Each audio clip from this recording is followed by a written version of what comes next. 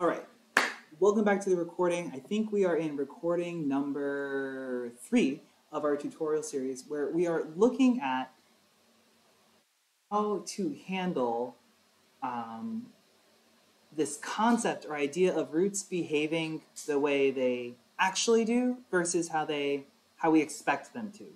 More on that in a moment. In previous tutorial videos, we looked at authentication, specifically on how we handle authentication against Domo Jupyter and how we can build classes that recycle other classes by using what are called mix-ins and inheritance and composition. Riveting stuff. Um, from there, we moved on to actually building a root or a pair of roots. How do I get content from Domo Jupyter, and how do I update content in Domo Jupyter? And one of the key things about roots, and actually about all of the code that I write, is I try to write as efficiently as possible and like compartmentalize my code into the right places. So with the class tutorial, we looked at saying, okay, different classes different auth classes will handle different parts of authentication, and so they might need to be composed of different parts of each other. So we used object-oriented programming, or class mix-ins and inheritance and composition, to make that happen. That was great. On the roots side of things, we talked about compartmentalizing our code and using what's called a factory design pattern to say, okay, I want my root that hits the API to be exclusively responsible for constructing how do I hit the API. Now the question of how I handle authentication, not my roots problem. That's the auth objects problem, and we talked a whole bit about that. How do I construct the body for updating content in Domo Jupyter? Again, that's not the roots job. We have a whole series of functions around constructing bodies. That was the previous tutorials. Now we're going to look at this idea of, okay, I want my base root function to just interact with the API. And then I'm going to compartmentalize this idea of what does it actually do versus what do I want it to do. All right, let's jump in. So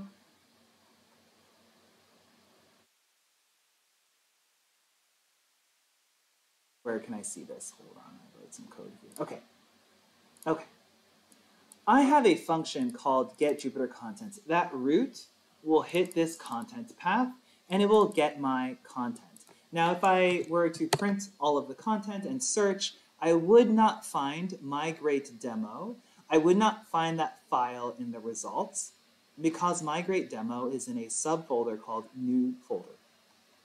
I promise you it's not there. And this distinction is this idea of, okay, how does the API behave? Well, it just gets the content in this path. How do I want it to behave? I want it to recursively get all of the content from the folders and subfolders. So again, distinction between what it base function versus what I want it to be. Now I have a choice. I could either implement get recursive content as a class and class method, because how I want my API to behave, that's something that I get to define as a library builder. But I think everyone who hits this API would expect it to give a recursive response. So I'm going to build the recursive function as a root function instead of as a class method. And you might say, well, why didn't Domo do this the first time? I mean, the honest answer is, well, depending on what your needs, it's probably more efficient to just give me the results of one folder instead of like recursively looping through all of the subfolders if all you actually need is that one folder. So there is a time and a place for recursion. You might be saying, Jay, hold on. What is recursion? Let's take a step back. Okay, recursion in functions is this idea of a function calling itself. That's recursive. So let's take a look at that. Let me truncate this to just print 0 to 5. Okay, so recursive. Here. I have a function called getContentRecursive. And what does it do? Well, it says, here's this path, and I want to accumulate all of my content in a list called all rows. You don't know it's a list yet, but we'll see that in a moment. Debug PRN, I actually don't need this. I actually need return raw either, so I'm going to get rid of that one. Okay. So, all rows equals none. Now, a lot of people, when they create an instance of a list, they might make the mistake, and I do mean mistake, of saying, yes, the default value for all rows is an empty list. That's bad handwriting. You shouldn't do that. If you want all rows to be an empty list, after you define the input variables, you'll say all rows is equal to all rows or an empty list. I don't know why that's the right way to do it, but it will become important in just a moment. So what does my recursive function do? The first thing it does is it says, hey, get the content in this path. Got content. So now my content list is whatever is in that response. Cool. And now we're going to map over every object in my content list. And I guess there's kind of two choices. My contents can either be a file or it can be a directory, right? Those are my two choices. So if my content is not a directory, it's probably safe to assume it's a file. And I want to get the actual content, the definition of that file, so I need to run get Jupyter content for that object, that path. So we do that. And then we'll append the response to my all rows list. Remember earlier I instantiated an empty list. Now I have one thing in the list. This is a for loop. So as I go through the third, fourth, and fifth thing in my list, I'll continue appending rows to, appending files to my all rows list. Cool. What happens if I hit a directory? Well, if I hit a directory, I want to know the content of that directory. So I'm going to call getContentRecursive on this directory. It's going to pass in all rows into the getContentRecursive. And now as I'm in this subfolder, I come back up to the top. Well, did I pass in all rows? Yes, I did. So I'm not going to run this line. Or rather, I'll just keep it as it is. I'll get the content for that subfolder. I'll map over all of the content of that subfolder. And as I find more documents, I'll append it to all rows. If I find a subfolder within the subfolder, I'll do the thing recursively. A recursive function calls itself. That's all it is. At the end of the day, I'm going to take all rows and set that to my response and return my response. You might be wondering, why aren't I just returning, return all rows? Because all of my roots in my library, in order to yield a predictable response, will always return a response get data object. So I will say response is the result of my initial get Jupyter content query. So I'm going to smash, or replace rather, response with all rows and return the response get data results. Cool, so that's recursion. The key element of this is understanding how lists work in functions. In a function, I think it's, if you've done Visual Basic, we have this idea of pass by value or pass by reference. If I pass by value, I pass something immutable, does not change. If I pass something by reference, it can change. And I think that's still not a great description and maybe inaccurate, so let me try this a slightly different way. Let's say I have x equals 15, and I print x at the end of this rainbow. You expect x to be 15. Okay, that's fine. Let's say I have a function called version, and I pass in x of type integer, and I say x plus equals 1.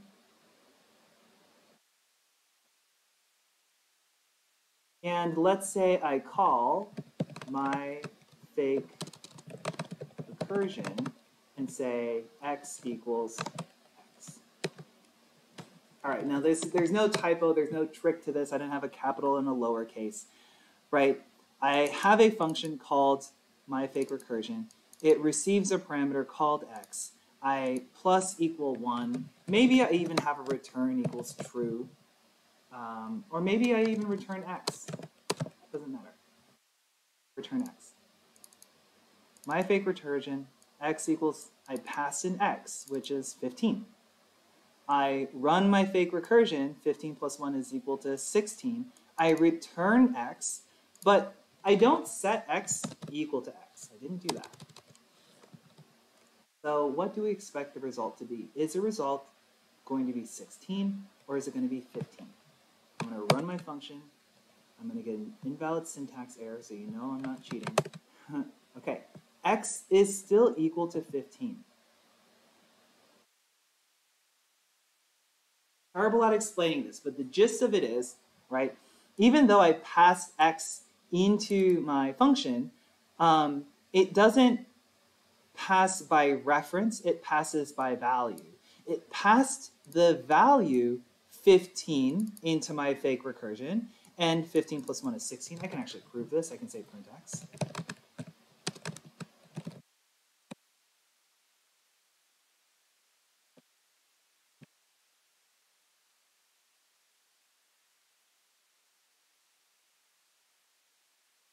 So it got to 16.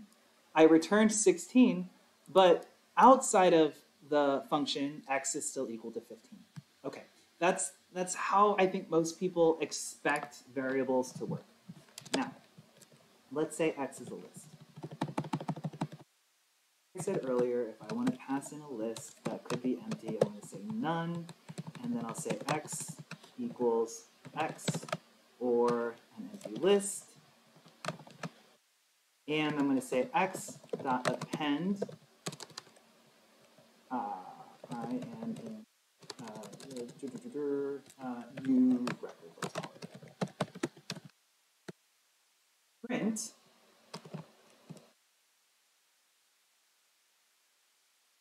And I'm going to return x. But actually, just to prove the point, I'm not going to return x. I'm not going to return anything.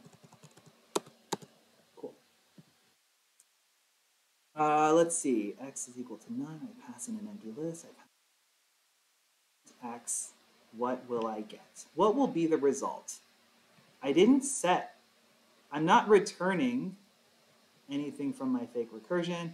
I'm not setting x equal to a value. I'm pretty sure I should get new record. Oh dear. X is equal to 1, 6, and pass in new record.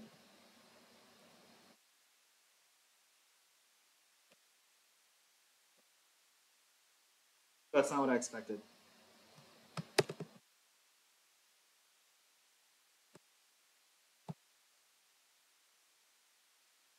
Is that what did it? Oh, that's fascinating.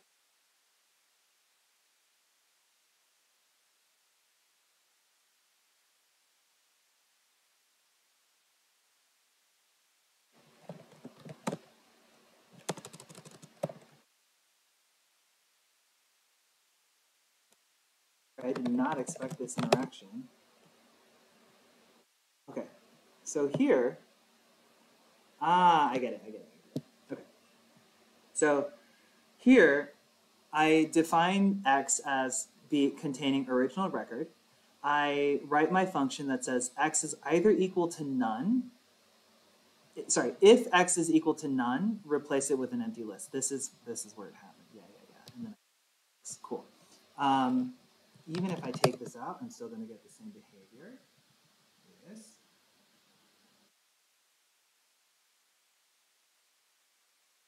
Yeah, but this if I have an empty list. So if x is equal to blank is an empty list, this will interpret that x is equal to none, or empty. And so it will actually replace it as an empty list.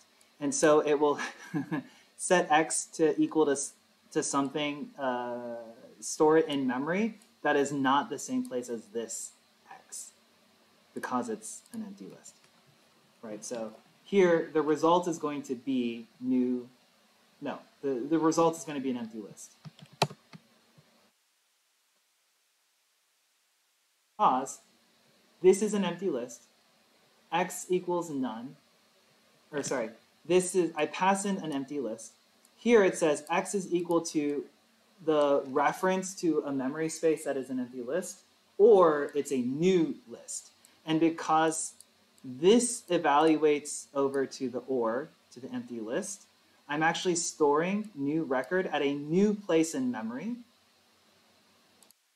Let's assume that your spot in memory is equal to A, cell A1, right?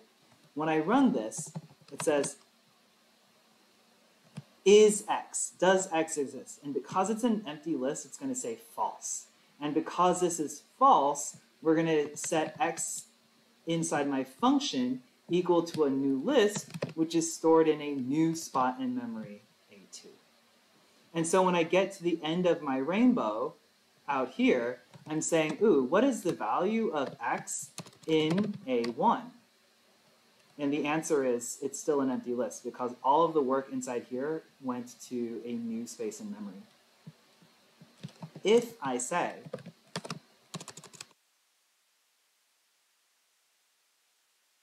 this is still storing my array in A1. Inside of my function, it says, hey, does X exist? Well, it's not an empty list, so the answer is true. And because the answer is true, instead of making changes to a variable called X in a new piece of memory, it's going to store this in the old piece of memory. It's going to append to that list. And so when I run this function, at the end of the day, I say, ooh, add a new record to a list in position A1. And so my result is going to be 2. That's interesting. But again, that's also why, if the default value is an empty list, right, that's why we have this distinction between sending it here versus doing my logic test here. Okay. That got into a little bit deeper than I expected, but in any event, we have set up recursion. Rewind the clock. Beginning of the tutorial, our question was, can I get Jupyter content? Yes. Does the root behave, get Jupyter content, does it behave the way the API does? Yes, it just does what the API does, which it says query this content. How do I expect it to behave? I expect it to behave recursively. So I wrote a function called getContentRecursive that I'm going to call a root because I believe most people expect this API to interact recursively. Check. Done. Given that that is true, this time when I run my recursive function, I expect it to loop over every folder and subfolder, and I expect to this time now include my great demo in my list of results. So I run this function. I can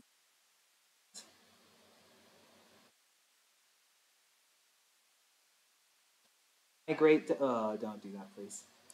I can see that my great demo is in fact in the result list. And just to prove that I'm not lying, it just occurred to me I could have done it up here.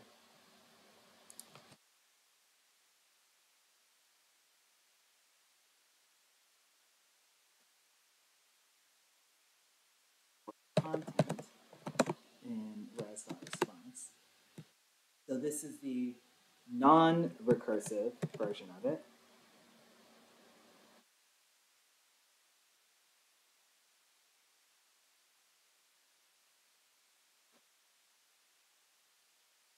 My great demo is not in this list, whereas it is in my recursive list. Okay. Wrapping it up, what did we look at here? we looked at this idea that API root functions should just do what the API does. But sometimes if we always expect the API to behave differently, we might make a different function or modify the function. To implement a recursive or get a list of all the folders and subfolders, we implemented a recursive function. A recursive function refers to itself. The key to making recursive functions work is this idea of passing a list into the recursive function, the recursive call.